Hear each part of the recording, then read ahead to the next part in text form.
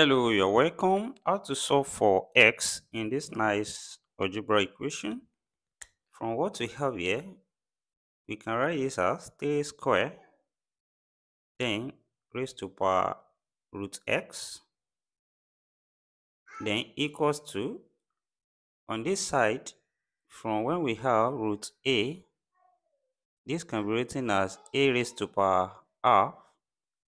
Then here, we can write this as 243 raised to power x, then raised to power half from here. Then also from here, when we apply the law of indices, a raised to power m raised to power n is same thing as a raised to power m n. That is, here this power multiplies and we have 3 raised to power 2 times root x now equals to, also here we have 243 now raised to power x over 2 from here. And also in the same way, let's express 243 as base 3 as well, and that gives us 3 raised to power 5. That is 3 multiply itself 5 times, will give us 243. That is, here we have 3 raised to power 2 root x now equals to 3 raised to power 5, then raised to power x over 2. And also from here, this power multiplies from the law of indices and we have 3 raised to power 2 root x now equals to 3 raised to power 5x over 2 from here. Then here we have same base now.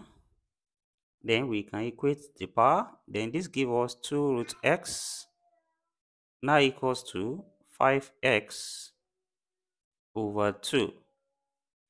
And here we can multiply both sides by 2 from here. Then this side by 2 and also this side times 2. Here these two will cancel each other. Then we have 2 times 2 here, that's 4. That's 4 times root x now equals to 5x on this side. Then next step, let's square both sides and we have 4 root x then squared equals to 5x squared from here as well. Then here the square will affect 4, so we have 4 squared then times also root x squared now equals to, here we also have 5 squared times x squared. And when we simplify here, 4 squared 4 times 4, that's 16, then times here 2 cancel the square root, then we have 16 times x now equals to 5 squared here, 5 times 5, that's 25, then times x squared. And from here, when we bring everything to one side, here we can take 16x to this side, then this side we have 25x squared, then minus 16x now equals to 0 from here.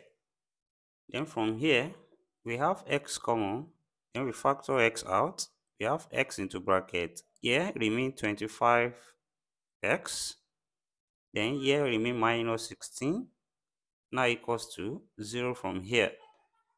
Then here we have two cases.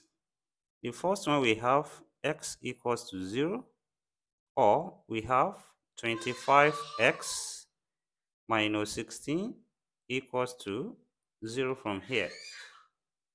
And here we are already having x equals to 0. Then on this side, taking minus 16 there become plus. So we have 25x equals to 16. And divide both sides by 25. From here, 25 cancel each other. And we have x equals to 16 over 25. So we have these two values of x. Then Let's check to confirm if they satisfy the given problem. We have 9 raised to power root x equals to square root of 243 raised to power x. Now, when x equals to 0, we substitute 0 here. Then this becomes 9 raised to power root 0 is equals to square root of 243 raised to power 0. Then here root 0 is still 0, so we have 9 raised to power 0 is equals to here 243 raised to power 0, that will be 1. That's root 1. Then here 9 raised to power 0 also, that's 1. Then equals to root 1, that's 1. Left hand side equals to the right hand side. So from here, x equals to 0 here satisfy the given problem. Then also we check for x equals to 16 over 25. Then here we have 9 raised to power square root of 16 over 25. Will this be equals to square root of 243 then raised to power 16 over 25. Then on this side, here we have root 16 then over root 25, and this can be written as 9 raised to power 4 over 5. Will this be equals to, here the root here we can change it to raised to power half, that is we have 243 then raised to power 16 over 25, which is raised to power 1 over 2 from here. And here, since this power multiplies, 2 here 1, then 2 here, that's 8. So this here remain 9 raised to power 4 over 5, now equals to 243 raised to power 8 over 25. And in the same way, here we can rewrite 243 as 3 raised to power 5. That is, we have 9 raised to power 4 over 5.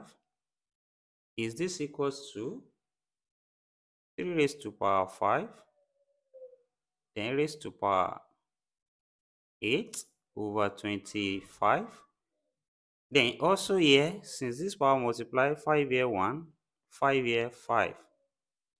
And here we have this, give us 9 raised to power 4 over 5 is equals to 3 raised to power, here remain 8 over 5.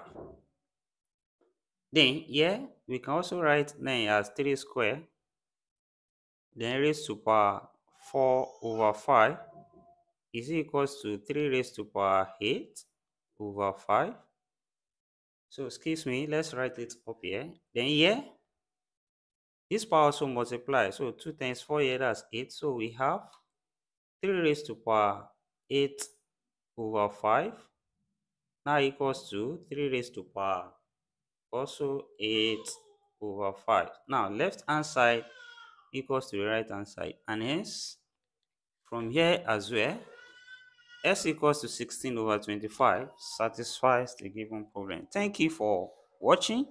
Don't forget these steps, subscribe for more exciting videos, and turn the notification bell on. Share this video, give it a thumbs up. See you next class, and bye for now.